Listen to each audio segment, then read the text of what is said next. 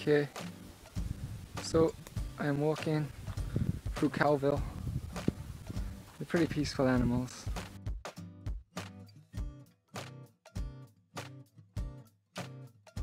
Oh, look at that calf drinking from the mother. It's pretty cool. I get closer, but I don't want to scare him. Can you see that? I hope you can see that. He's sucking on the udder, getting lots of that juicy milk. Yay. Okay. See? You see the cows. You see the calf sucking on the udder, and it just makes you go, ah. Why? Why does it make you go, ah? What is the reason behind that?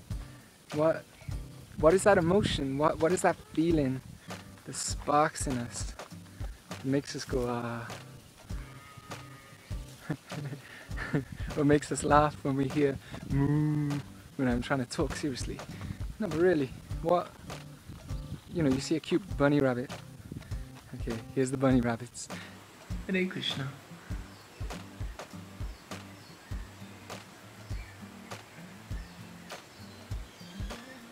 It's a little bunny. And it's a Krishna. Hare Krishna. You see a cute bunny rabbit. What is that? What is it that gives that feeling? That makes you go, ah, that's so cute. It gives that feeling of happiness. You know, it's a time-old question. It's been asked a million times. Oh, excuse me. But what is it? What is that I? Where is that I? Who is the one feeling when it goes, ah, that's so cute? As I progress on my spiritual path, those are the kind of questions I'm asking myself, you know? I don't mean you should ask those questions. Maybe you should, you know? Maybe you're not interested. But that's the kind of internal dialogue that goes on with me. Like, I wonder, I really wonder, you know? You know, I have some hints, thanks to the path of bhakti and like that I have some hints as to why we feel the way we do, why we get these feelings, why a lot of things happen, and how to deal with it in the same way. Those questions are the questions I feel are important in life. And so, as you come with me on this journey, you know, like I say, the external journey is happening. I'm walking through some pretty green areas in Mexico, you know, hanging out with some friends, working on some music and the like, but I'm also going through, and have been for a little while, this internal journey, this internal questioning and exploration and experimentation. And so, if you come with me on this journey, these are the kind of things, ideas and concepts and topics I'm going to explore. Like I say, I'm not big into the mood of believe what I believe, you know, and that kind of thing, because I'm just an exploring soul like yourself. But you know, I can offer insights that I'm gaining, and hey, maybe you can, in comments or something like that, maybe you'll be able to share some ideas and your thoughts with me. Maybe it'll help me on my journey too. Or maybe you just get the entertainment factor out of it, like calves sucking on others. Always good family fun. For now, I will call it a day. As you can see, very green, very beautiful. Doing a spin, hoping no snake bites my ankles. I've been good so far. I had to stop because if I had longer boots, I would have kept going, but there was this stone I really wanted to sit on, but the grass is too long. And just yesterday we were talking about how you get bit by a snake here, you're gone in 4 hours unless you get the antidotes. So I won't risk it just now, you know. I still got some exploring to do.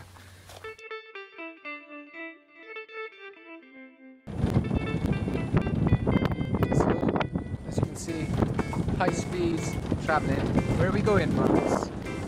Koyame. Koyame. What's happening in Koyame? Supposedly some bicep parade. Bicep parade. There's What a exactly bull is a ride. Vaisha parade? You can ride bulls. Some local event, and we're gonna go distribute some prashadam. Oh, Jai. Ice cream prashadam. Ice cream prasad. Jai. Jai ho! Jai ho! That's some footage right there. In motion. On our way to the festival. We're gonna distribute some prasad. Ooh, quite cool footage, eh? That'd make a cool music video.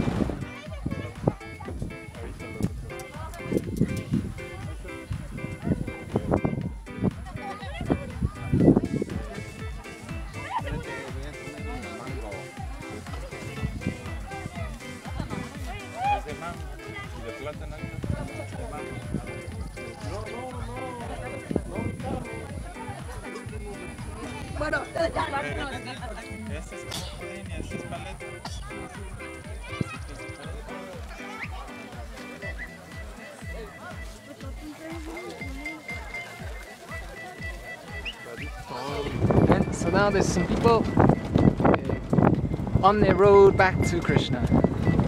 Haribo. Those two are there. Let's see the following the path. Woo! It's the cows invade.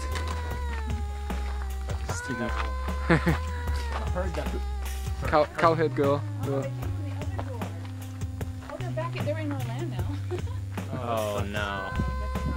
What would they do? Eat all the goodies, is it? Yeah, that's a monk or banana. Oh. Okay. So now we gotta try and herd these cows. Okay, here it is. Cowherd boy. Marcos. He's gonna do some cow herding. As you can see, he's getting ready. He's in full Vaisha mode. Here's another of our Vaishas. Let's see his cow herding technique. So these cows you need to get off so they don't eat all the mango trees and like that. And here he goes. Seems to be doing good so far. He's a natural. He's a natural. That's the problem.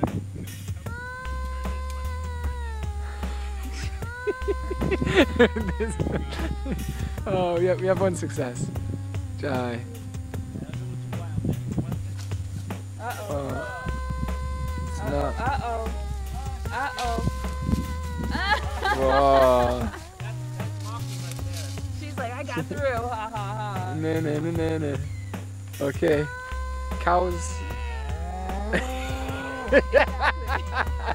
Exactly. Vaishas won. Cows won. He's like, I did it. We'll come back in 6 months to a year and we'll see who wins the battle. Oh well. We need to mow our grass anyway. Oh, The grass is getting pretty high. that's quite a stick. And he couldn't even hurt him with that stick. Put the stick in front of the cow. Didn't even care. Oh, wow. I was like, Oh, look at, they love that grass in there. Oh, look at that. Yeah. If you can't hear this, if the wind's not too intense, where are we going, Marcos? We're going to the beach. To the beach. Yeah. We are at the beach. Oh, just arriving on the moon's in the sky. See the moon? Krishna says in the Gita, of the fishes, he is the sharks. Shark. I mean, wow, that water looks beautiful. Very clear, eh? So, here is beach, about 50 minutes, 50, from where we're living. Pretty beautiful. We were doing some roofing the other day, putting the concrete roofing. So we're all pretty battered, our bodies. So you're gonna get some of the healing energy of the ocean. As you can see, the devotees, they got their beach gear going on. And wow, what a day. A couple of clouds, but very little. And just a beautiful beach. Like, look at the color of that water. Wow.